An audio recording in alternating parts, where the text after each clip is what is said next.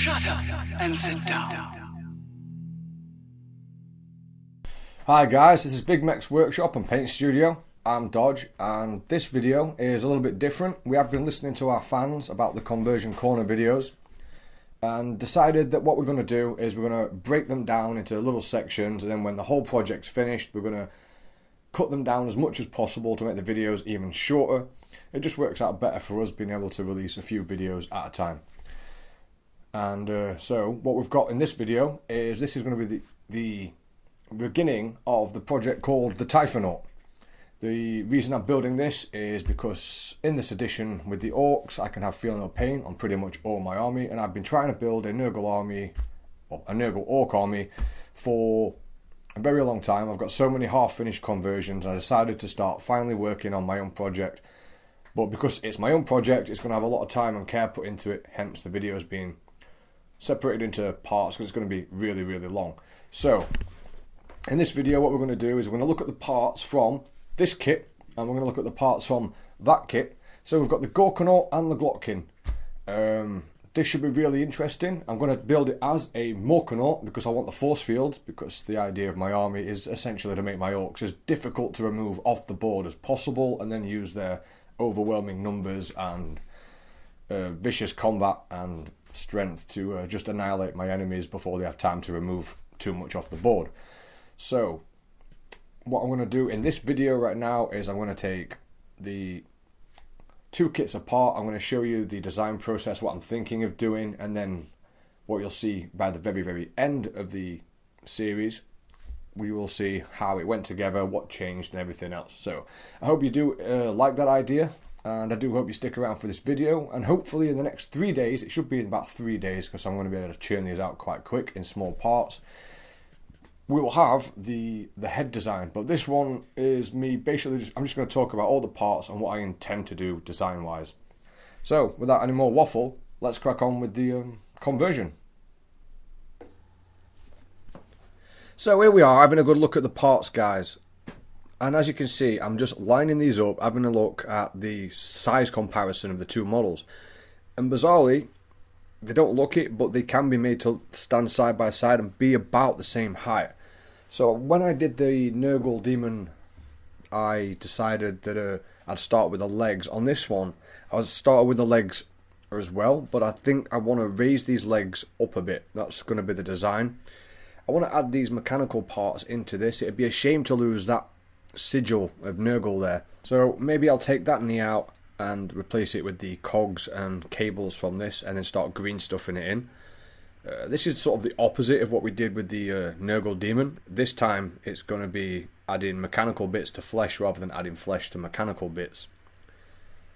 So as a template for the head, I just start looking at the Gorkanaut head, and I realise very quickly I want the jaw, but these mechanical parts at the side, these big rivets, they connect perfectly to the jaw, so I don't want to lose those in the building process. This did in fact make the head sculpting and building very difficult to get the angles right. As you can see, I'm just popping that on there as a dry fit and trying to figure out at this point where I'm going with this, because I could see it in my head what I want to build, but I've not been able to actually get it there yet, so there's a lot of experimenting. What I like about this head from the Glotkin is it does actually look kind of like a mutated orc head anyway, so that's most of the work done for me. But it looks even more so when I finally do, in the next video, get round to getting all the jaw and everything built. And underneath here I'm going to build some extra parts like extra teeth and a tongue maybe. So this is the right arm. So as you can tell, I've already decided which arm's going to have which weapon in it, and yeah, I can pretty much fit this gun. Was it the Zapper gun?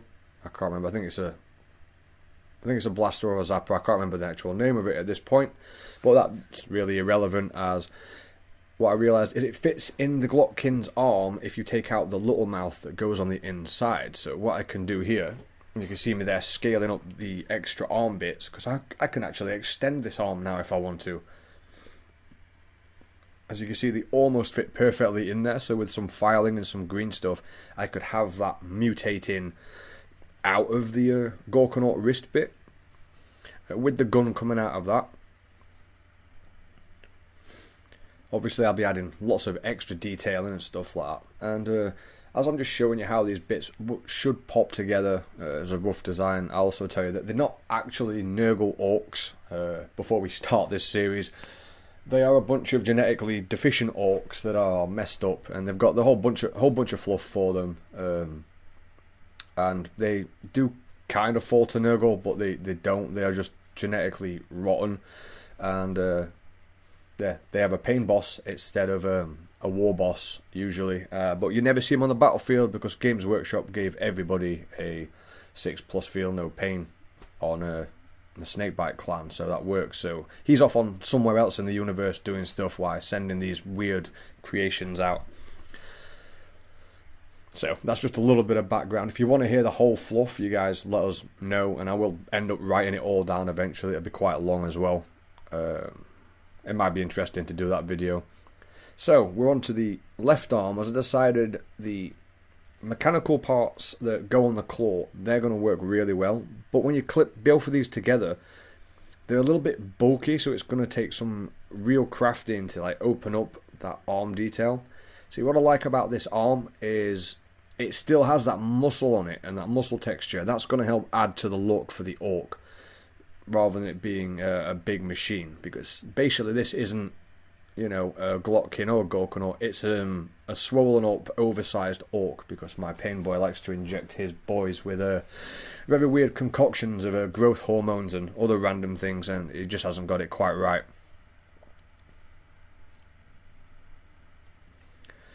So this actually looks, because of the muscle structure on the top, I was checking it out, this actually looks like it'll weigh that down, but what I might do is twist the shoulder of that muscle around so I can get a better angle on that and bolt it through those rivets at the back there to where the elbow should be.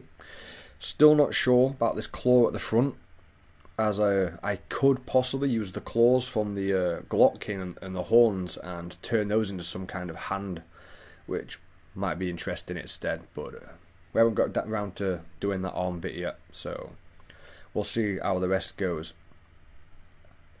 So what I started doing, because I was just comparing parts, I've started putting them all together here, and you can have a sneaky peek at what the head's going to look like when it's done, although there's a lot more detail on it. You can see it there in the background. It already looks pretty cool. But what I'm thinking here is underneath the gut, because it is supposed to be a transport in game, what it's going to have is some kind of, not tunic, loincloth made of mechanical bits and pieces that the orcs can open up and run through. But these bits here from the Gorkanaut, they're too big. So I may actually have to extend the legs and the height of this, which I'm not too bothered about. The bulkier and scarier it looks, the better. I just want it to look like a huge, rotten, marauding orc. That I'm going to possibly put it also in a pose so it looks like it's going to shoulder barge something, because me and Andy were on about that. It would look really cool if it looked like it was charging forward with its right shoulder forward, about to like push a tank over or something, and then dragging the claw behind it ready for a big swing. Also, that section there, I have contemplated putting that on top. I don't think that's actually going to happen, but if I make a second one, I'll start with that and then work around the other way. But the way this model goes together, it has no frame on the inside, so gluing it together and converting this one has been a massive challenge.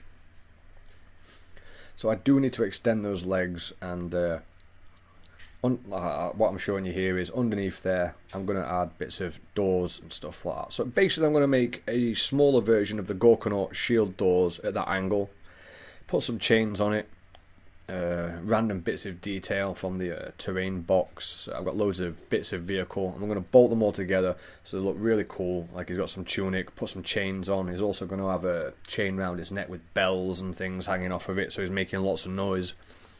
So I've sort of twisted both those concepts together, and that's basically my design and thought process before I start this.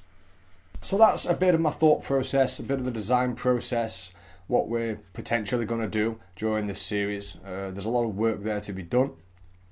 I do hope you like the run through. Maybe it gave you some ideas for your conversions as well. I do have some thank yous to give out, because I can't do this without the help of our patrons who help support this channel a lot, and without you we would really struggle. So a big thank you to the Oak Boys, Matt, Ludwig Hofbauer, D-Wack, Mark, Dave, Tom R and Spiky Dude. You guys are awesome. Your support helps pay for these models. And speaking of the cost of the model, you can always get it cheaper from the Outpost, which is what we do. We always order from these other parties rather than Games Workshop. So follow the link in the description and you can get 15-20% off all your hobby supplies, which meant this whole conversion only cost me like $120, I think, if that. It was much cheaper. So go check them out. 15-20% off every time you buy something from there after following that link. We get free store credit at no extra cost to you, and we use that also for buying more models. So you can support the channel in many different ways. Obviously, all the links for supporting our channel are in the description. And thank you very much for watching. I don't want to waffle on any further, because now I'm going to go edit together how we're going to convert that head. So stay tuned for that, and I'll catch you in the next one.